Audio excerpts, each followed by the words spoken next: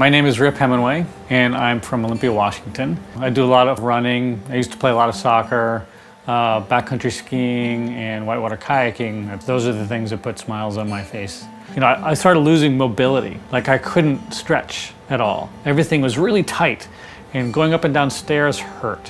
When you have chronic pain, it means that you can't focus on other things in life. So, you know, your kids or your work or anything outside of work, it's really hard to feel like you can take on life in a positive way. It's a pretty debilitating thing. After I was complaining to the point where my wife Jocelyn said, you need to either deal with this or shut up. So I felt frustrated because every time I would go in and see a specialist, they would give me a list of different things that they think it might be, and but never any kind of concrete clarity around what the problem was. So unfortunately, typically when they tell me things that they think it could be, it meant going to another specialist. And it got to the point where I was kind of, it felt like I was chasing my tail.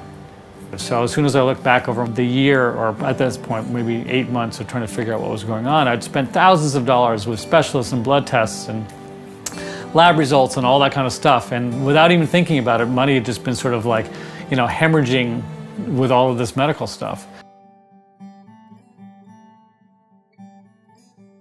Seeing medical specialists involves an enormous amount of work, but CrowdMed is sort of this way of leveraging information from the world.